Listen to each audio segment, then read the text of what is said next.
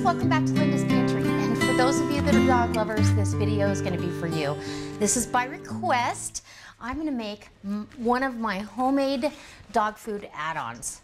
So we feed our dogs a grain-free kibble, and then I supplement them with other healthy, nutritious things. In the past, I used grains in their food, and those fillers are really not good for them, and it's not easy for them to digest. So now we do it a little more naturally, and they absolutely love it. They're in excellent, excellent condition. None of them are overweight. They're in perfect weight and very lean and just in awesome shape. So that being said, we just got an elk, and for those of you that follow me, I butcher my own and do my own processing. And this is scrap off the elk. This was the glaze that I had to cut off or any damaged meat. And yeah, there's about 3 pounds here, maybe 4. And I've got a quart of water in here. And today we're gonna use the Power Pressure Cooker XL. I use this thing all the time, especially when I'm making their dog food. So I'm putting that down. Now that's filled that about halfway full. I've got a large sweet potato that I'm gonna go ahead and put in here. And I just cube it up. It becomes very, very soft and delicious. They love it. They love sweet potatoes. And I actually make them sweet potato treats. If you wanna see that video, let me know in the comment section and I'll shoot a video of that. Because it's super easy and your pets like it and it's a healthy treat. Don't forget, guys, if you like dogs and you love your animals, give me a thumbs up and go down in the About section below and check out all the links that I've left for you.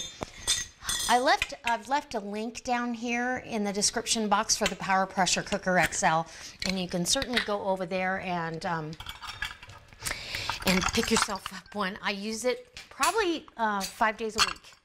At least 5 days a week. So now what I'm gonna do next, it's kind of different, but peas are absolutely excellent for dogs. And so I've got some dehydrated peas, split peas, and I'm gonna put a half a cup of those in there. And they're gonna rehydrate, they're gonna make this delicious for these dogs. I'm gonna add another quart of water. You don't need to season, although you could season with pet-friendly herbs like rosemary, sage. Those herbs are totally safe for pets, but they don't need it. They honestly love this just the way it is. So we're gonna put this in the Power Pressure Cooker XL, and it's up to really pretty full. I'm gonna put my lid on. Let me get this stuff out of the way. And you want your control valve, and I'll leave a picture of that, your control valve in the back to the lock setting so it can pressurize. Then I'm gonna push meat and chicken, which is only 15 minutes, so I'm gonna adjust that, and that's gonna go for 40 minutes. When the bell rings, I can let off the pressure, or I can leave it just come down off of pressure on its own, which I probably will, and leave it on warm until we're ready to feed the dogs tonight. And I'll bring you along and see how they like it. All right, guys, stay tuned. All right, guys, so our add-on is done for our dogs, and I've given everybody a scoop of this over their dog food. We're letting it cool. They get a little bit of sweet potato, a little bit of the elk, a little bit of the peas. They don't need a lot of any of it. The one that gets the most kibble and add-on is usually more kibble than add-on. Because he tends to be a lot leaner. The girls tend to carry their weight really well, and Sage actually can get heavy if you're not careful. So 7 pounds on a dog is like 40 pounds on us. So I encourage you to be careful. I know that we want to spoil them, but if we spoil them with the wrong things, we make them heavy, and it's hard on their heart, and it shortens their life. And so I hope if you like this, you give me a thumbs up. You go over to my Facebook page, check that out, and go down below and check out the links that I've left for you. I'll have a link for this. I'll also have a link for the water bowl that I love for these dogs, and any other information that I can give you. I've got my mailing address. I actually have a link to my ROKU channel, so if you're on ROKU, you can go over there and watch me over there too. And this is a healthy way to treat your dogs. And I measure their food out. The girls get about a cup, a heaping cup of food, of kibble, morning and night. Grain-free kibble.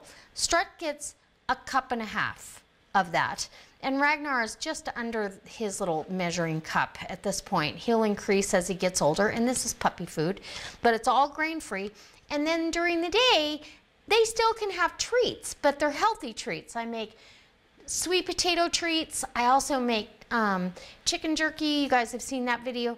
So they get the healthy treats that are really low in fat and that don't pound the weight on them. And so I'm gonna let you go. Let's let this cool off and then we'll see how they like it, because I know they love it and you guys are gonna love to see their response because they're like chow hounds. I hope I can manage the camera and putting down their dishes all at once. So it'll be interesting. Ragnar, are you hungry? Oh, he said, I'm really ready for this chow time. I'm starving. Are you starving, Ragnar? I know. He's being so good. He's so cute. Okay, I'm gonna get your dish. Okay? Let's get your dish. Oops, that's not yours. We'll get your dish. Look at him, look at me. Ooh, is that good? Oh my goodness. Let me make sure it's not too hot still. Oh yeah, it's cooled down just perfect. Okay. Oh, he said, that's delicious. I think Ragnar approves. So let's go outside and see if the others approve too. He's eating his, no problem. And then we have Shotzi Doo, who inhales it. Say, do you like it? She's like, oh yeah, I love it. Good stuff, huh? Eat that. All right, guys, so I guess you guys know that they like it just fine and they're healthy. Look how healthy that dog is. He is just in perfect condition. And if you touch him, it's like a brick wall. So is she. She is too. So they do this, they eat twice a day. And this gal just had a litter of 9 puppies this last June, the end of June. And look how fabulous she looks. So I hope it inspires you to come back next time. I hope that if you have dogs, you love them as much as I do. And leave me a comment and tell me how, oh, he cleaned that up. And let me know what you do for your dogs that's special. All right, guys. Can't wait to see you next time. Oh my goodness. Ragnar, are you done? He said, I'm done. It was delicious. Aw. Sorry about the lighting. It's evening. He liked it too. Everybody cleaned up their plate. Good job. All right, again, I can't wait to see you next time and bring you along for another critter update and or something that we do in the kitchen. Another delicious recipe.